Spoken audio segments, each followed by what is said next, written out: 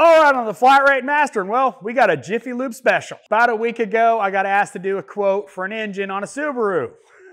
Being the shop foreman, I do a lot of the quotes for the upper shop to, so the other guys don't get bogged down doing, quotes for phone stuff and like that.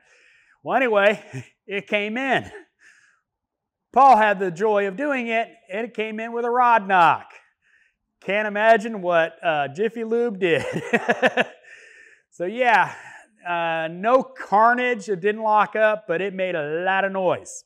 I'm guessing they, left the drain plug out or left it loose. Anyway, make sure your drain plugs are tight.